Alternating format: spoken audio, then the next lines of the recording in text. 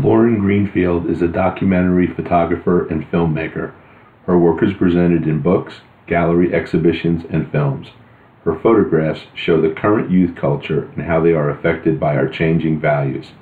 She has won numerous awards for her work, including the 2018 Paris Photography Prize for Photographer of the Year. The majority, if not all of Lauren's work, fall into the ethically evaluative category. They call on us to judge the photo's subjects with either praise or condemnation. Her photographs can be both beautiful and disturbing. Lauren has produced 4 major photographic bodies of work.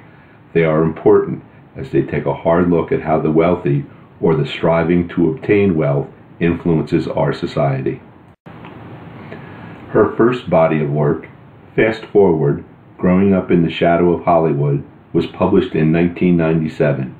It is a collection of 79 color photographs and looks at Los Angeles youth culture and how it influences our whole society. From the wealthy children of West LA to the graffiti gangs of East LA, these children deal with ever-increasing images emphasizing money, possessions, and eternal youth. This image captures a young girl posing in front of a mirror. The girl, striking a pose meant to make her look older and more mature, is juxtaposed against the Winnie the Pooh shampoo bottles and the toy horses of a young child arranged around the bathtub. To me, these highlight a young girl's desire to grow up, perhaps a bit too soon. The natural lighting and scene make this image stand out as one that appears to be one of everyday life. Here we see a young boy dressing up in a rather large walk-in closet, complete with dressing table. As he dresses up, we can observe his slick back hair and sporty shirt. I am led to wonder about the types of images he sees that lead him to try to dress this way. I am also drawn to the background of the image that shows what I think are an excess of clothing and other things. Again, Lauren Green uses natural light to make this image seem like one that we would randomly snap at home. Lauren's second major body of work is titled Girl Culture and was published in 2002. In 100 photographs, Lauren records girls of all ages in settings that range from the locker room to the dressing room to prom.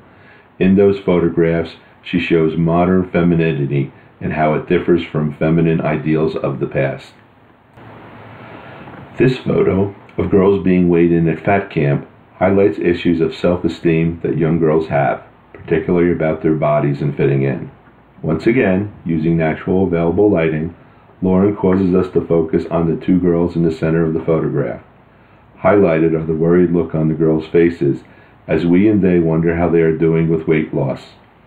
We can also notice how the girl on the right is pinching the fat at her waist. We are called to think about this situation and if this is what we want our young girls to be focused on. Here, we see 4 13-year-old girls dressed for their first 7th grade dance. Wearing the proper clothing is a must. All are dressed to impress. All are trying to look older, but not too old, because that would be weird.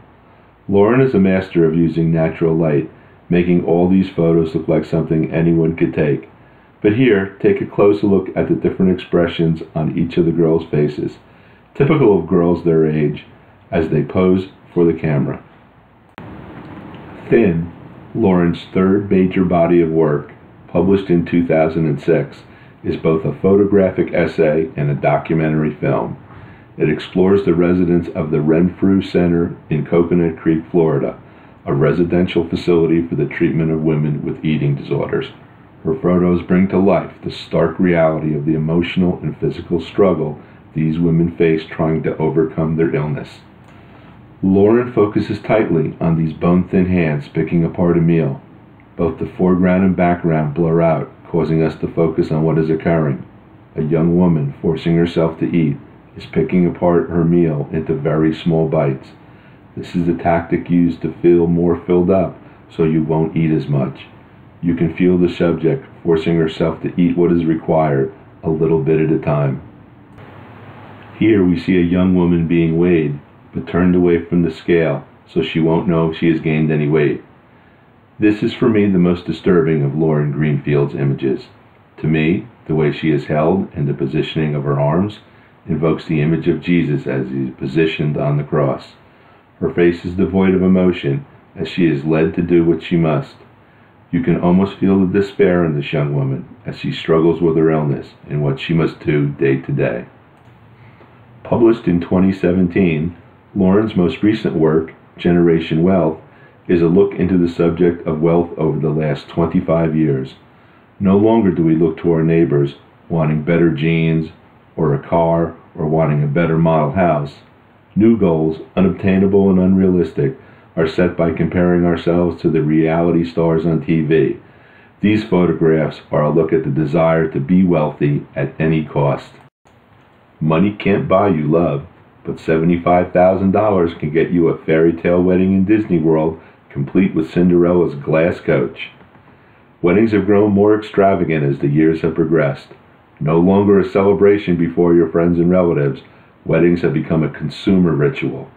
In this picture, Lauren uses natural backlight to make the carriage, bride, and groom stand out. Here, appearances are everything. Bigger is better. That is the message of this image. Here we see Limo Bob, who builds, sells, and rents out limos in Chicago. His fleet includes a 100-foot-long limo and one made from a Boeing 727. He wears 33 pounds of gold jewelry on his hands and neck. It just reeks of excess. It is no longer just enough to build and run a successful business. It has to be the biggest and the best. Lauren drives this point home by a photo of Bob in repose, wearing a fur coat, surrounded by gaudy items denoting wealth. This drives home the message of excess, and that is what matters.